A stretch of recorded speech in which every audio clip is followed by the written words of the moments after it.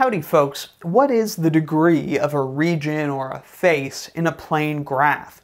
That's what we'll be going over in today's Wrath of Math lesson. Here we've got an example of a plane graph. Recall that a plane graph is a graph drawn in the plane with no edge crossings. Such a graph divides the plane into what are called faces or regions. Since we've got a vertex called F, I'm going to refer to these as regions, not faces. So I've labeled them R1, R2, and R3. Again, these are the sections of the plane that a plane graph divides the plane into. Now, every region of a plane graph has what's called a boundary. The boundary of a region is the subgraph, the collection of vertices and edges incident with the region. For example, the boundary of the region R1 consists of the vertices A, B, and C and their adjoining edges. This 3 cycle is the subgraph incident with the region R1.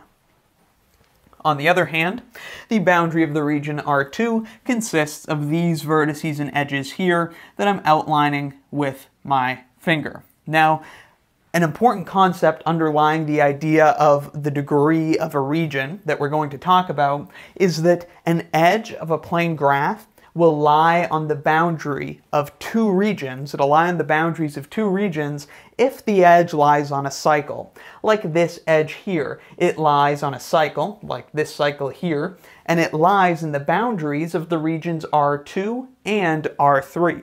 However, an edge like this one that doesn't lie on a cycle will be in the boundary of just one region. In this case, this edge is in the boundary of the external region R3.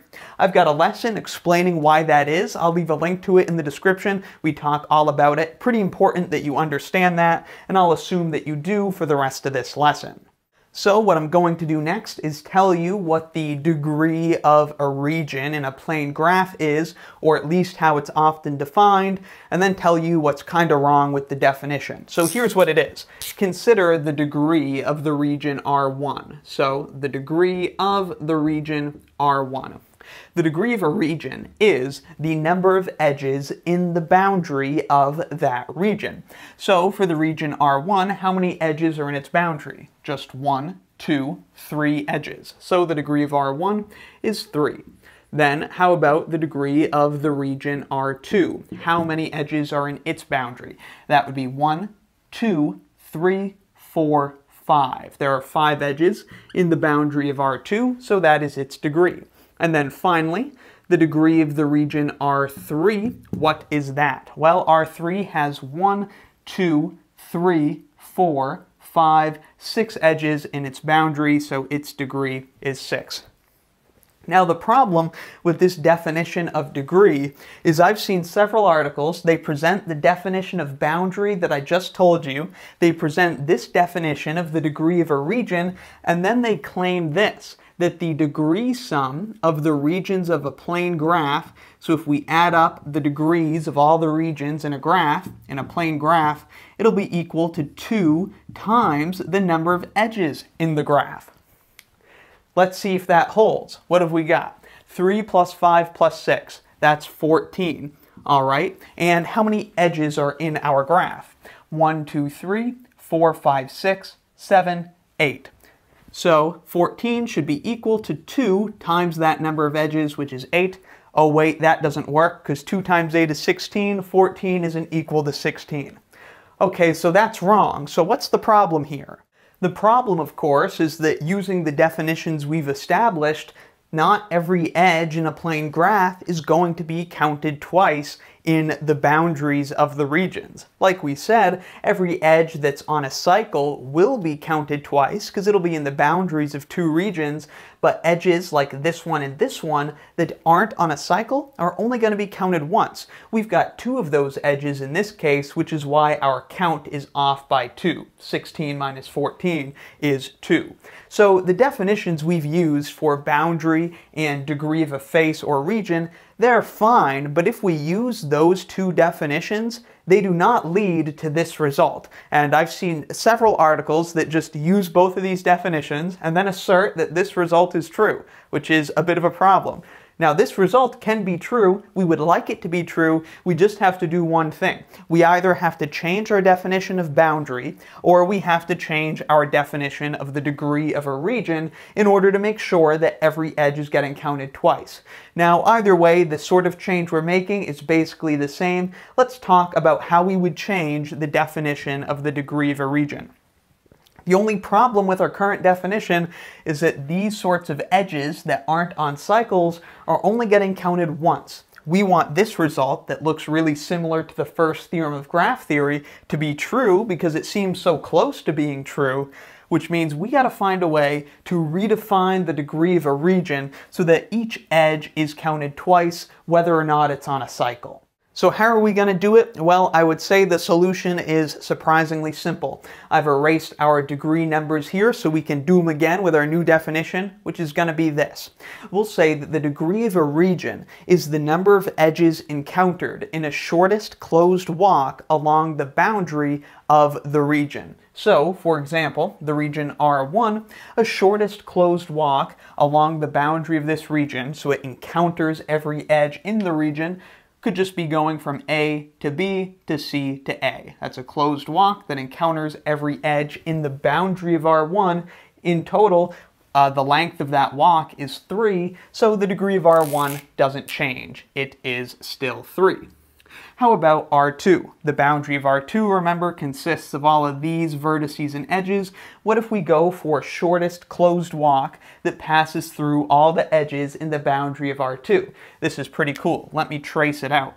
We'd go from the vertex A to the vertex C, then we could go from C to E, then we could go from E to G, and now you see how we're fixing the problem. When we go for a shortest closed walk passing through all the edges in the boundary of a region, these edges that don't lie on a cycle, we're going to have to pass through them twice. So, even though they're not going to appear in two different boundaries, this definition forces them to appear twice in one boundary, because we're going to have to walk this way down the edge, and then we're going to need to walk back the other way to continue going around the boundary.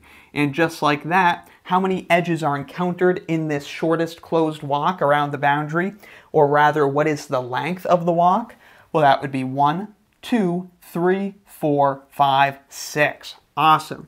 It was 5 before, now it's 6. Similar thing's going to happen with the degree of our region R3. Let me change color here and we'll trace the walk again. So the boundary of R3, it can be kind of weird with the external region. It's the same deal, it's just the vertices and edges that are touching the region R3.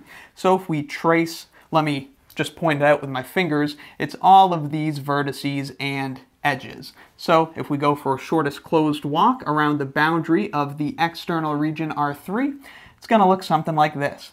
Oh yeah, we got to go down this edge and then we got to come back. So we're counting it again. And then there we go, that's the end of our walk for a total length of 1, 2, 3, 4, 5, 6, 7.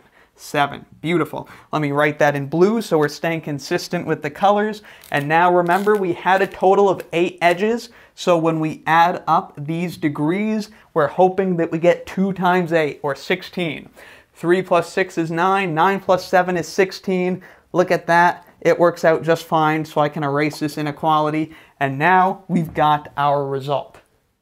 Alright, now let me just explain the definitions we're using one more time. I'm going to erase this check mark so you don't confuse it with any sort of actual substantial notation. So, again, we're saying that the boundary of a region is the same definition we began with. It's the subgraph that is incident with the region, the vertices and edges incident with the region. Like for R2, it's the subgraph consisting of all these vertices and edges. Then we say that the degree of a region, or face, is the length of a shortest closed walk around that boundary. So, for example, R2, the boundary of R2, if we go for a shortest closed walk around that boundary, we end up encountering all the edges on a cycle just once. However, the edge that isn't on a cycle, which won't appear in any other boundary, gets counted twice. And so when we define the degree of a region like that, it leads to this result, that if we add up the degrees of all the regions in a plane graph, it's going to be 2 times the number of edges.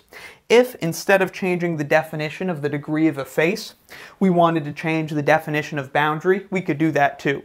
We could just redefine boundary to be a shortest closed walk along the edges that are incident with a region, and then we could leave the definition of degree of a face to be the length of that walk or just the number of edges encountered in the walk. Either way, hopefully this helps explain some of the nuance between potential definitions that you might see regarding the degree of a face and boundaries of faces. And if you see this result that doesn't actually seem to follow from the definitions that an article or paper is providing, now you have a better idea of the definitions they should be using. So I hope this video helped you understand all of that. Let me know in the comments if you have any questions, need anything clarified, or have any other video requests. Thank you very much for watching. I'll see you next time, and be sure to subscribe for the swankiest math lessons on the internet.